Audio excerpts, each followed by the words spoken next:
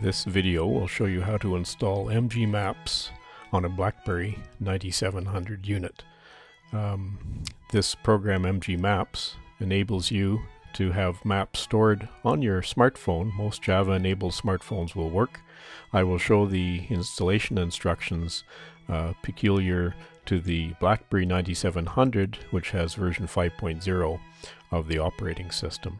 You start out by starting your browser on your Blackberry smartphone, and these instructions also work for the Blackberry 8310, which was my previous one.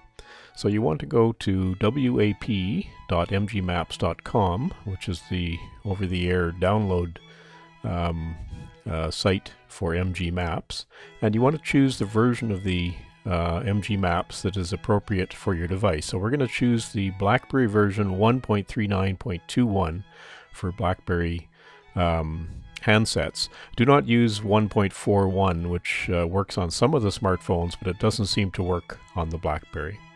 So you download the Java code to your smartphone, and it will then install itself, and should give you then an indication that it successfully worked. Then you go to the location where this was downloaded to. In this case, it's my downloads folder, and there's a little icon. For some reason, it's a small icon on this this particular Blackberry unit, and the program starts immediately. So you can either push the menu button on your Blackberry and then select menu, or you can press the space bar, which is the shortcut. And then we select settings. We're going to set up, for the first time use only, we're going to set up some of the settings, which I like. So having the backlight on is useful. Also at the bottom there are some overlays which can go on top of the map. And so, for example, I like to add the position and speed, which is a yellow rectangle in the bottom right, showing the GPS information, and the heading arrow, which is really useful to know which direction you're actually traveling. And so you say menu save, and then you go back to the other settings menu. So map browsing. Now this is something that I will do, is you select stored maps and offline maps, and this means that the Blackberry smartphone will not use the wireless network to find map tiles. It will find them on the SD memory card, and here I'm saying the location where these map tiles will be found. So I'll save that also. Now I should say that I've already created this directory on my smartphone SD card. There's a tutorial on mgmaps.com that explains how to install map tiles from your PC. Now here I'm selecting the maps that I want to have available, and these are Google Maps of two types, which I will download separately, but not on this one. Here's the GPS settings showing that it's set up for the internal GPS.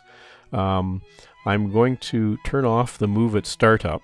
If you're walking, you probably want Move Map and Move at Startup unchecked. If you're driving, you want them probably both checked, so the map follows you as you drive. You can also update your location to a website if you're interested. There's other settings here which are probably not appropriate for what we want to do. So now I've started the program. You'll see in the bottom right that the GPS has already found the location. However, I had to reboot the program because I changed the map types. So there it had found the Yahoo Maps, which it found from the Yahoo website.